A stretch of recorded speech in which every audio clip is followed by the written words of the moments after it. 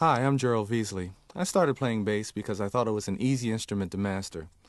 When I started as a kid in the late 60s, it seemed all you had to deal with was roots, fifths, and simple repetitive patterns, so I thought I was on my way. Well, James Jamerson wrecked my plans. When I first heard Darling Dear on the jukebox at a West Philly hoagie shop, it scared me to death. I realized at that moment how little I actually knew about bass. Jamerson's lines were so melodic and driving that it was almost as though he were singing a duet with Michael Jackson through the bass. Of course, I ran out the next day and bought the record. In listening closely to Darling Dear, I discovered that after the intro, Jamerson played no two measures alike. The bass part was and is a masterpiece of improvisation. At the same time, it always grooves and never gets in the way of the vocals. Well, after 3 days, I had learned little more than the first verse. Now, years later, I've finally learned Darling Dear, and it's still a humbling experience playing it.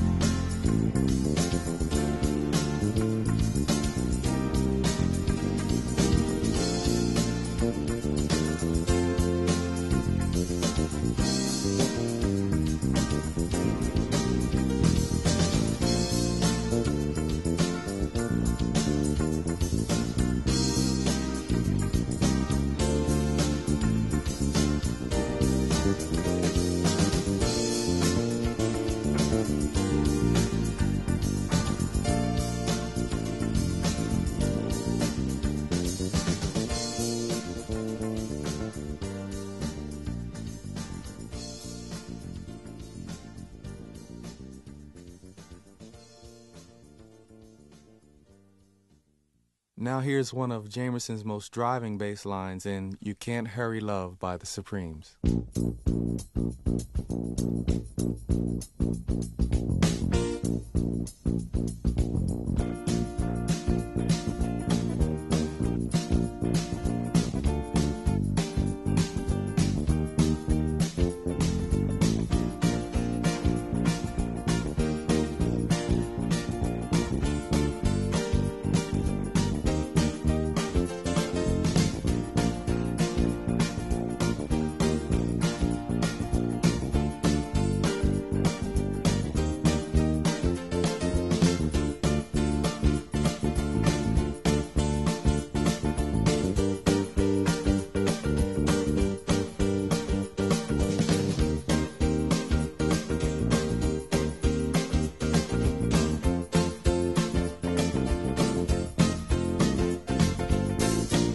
Now here's Shotgun by Junior Walker and the All-Stars.